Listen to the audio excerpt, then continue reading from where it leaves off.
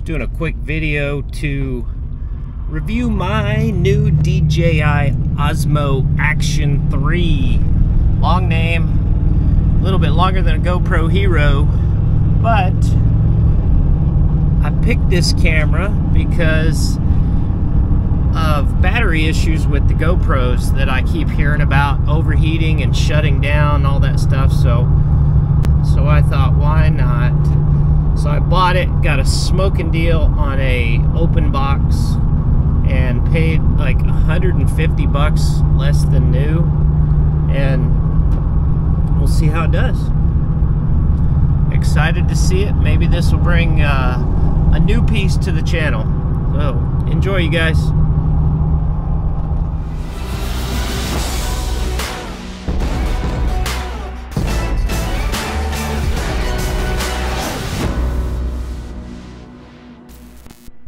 We're gonna try to up our game on the channel. I got me a package, ordered a little something.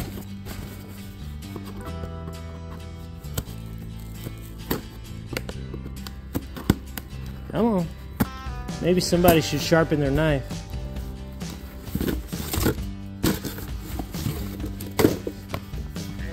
This bad boy comes highly recommended.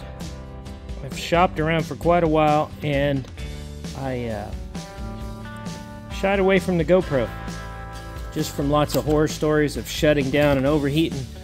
And this one was an Amazon return, so I got a really good deal on it. I thought, why not? Here we go.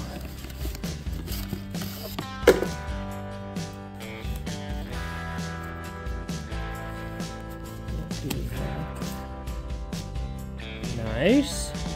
32 gig SD card. Cool. Didn't know that came with it. That's a bonus. I got instruction manual. Throw those away.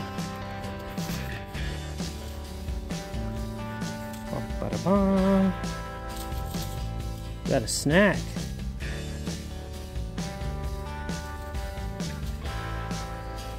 And let's see, we've got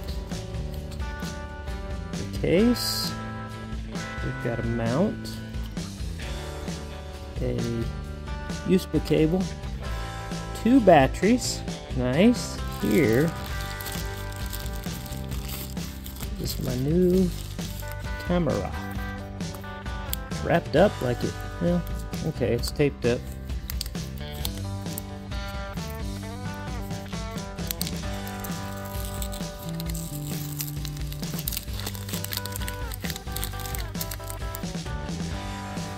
Nice.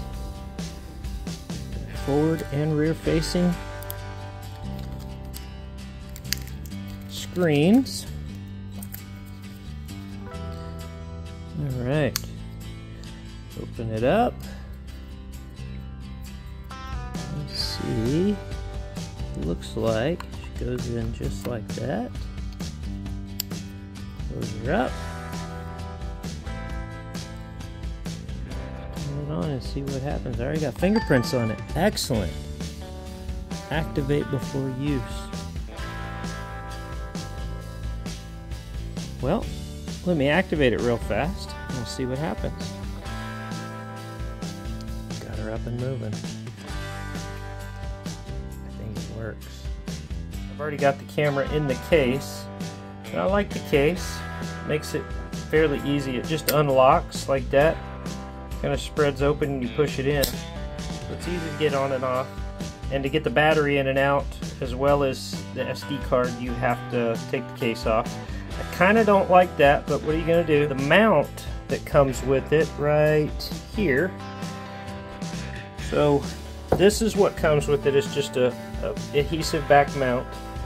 And this kind of goes in there with that screw. And then this piece, you can either put it, it's magnetic, as well as it snaps on. Let's see if I can do this with one hand. You squeeze it together and boom, it pops on there. And then, come on now. There we go. So, there it is. So you can mount it vertically. or you can mount it, flip it over the right way for you. You can mount it horizontally. And if you got it on the wrong way, it won't set on right because of the magnet. So it makes it nice and easy. Can't put it on backwards. And this thing stayed, driving down some old country roads, it stayed nice and firm. And I bought, well, one of my boys bought me this mount, and it's just a magnetic mount to stick on the cars and stuff.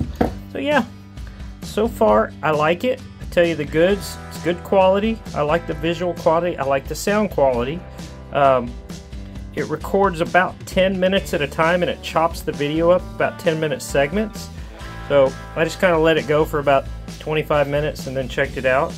And then the one thing I could say that maybe GoPro has the edge on is the wind cancellation. There you go. That's my quick opinion on that. But all in all, I've been real happy with it. Only used it the one time, but I've been happy with it. It's easy to get the footage off and everything. Just exports into MP4, and you hook it up to your computer, right, like that. Or I hooked it up to my tablet and just exported them as an MP4, and they work great. There you go, guys.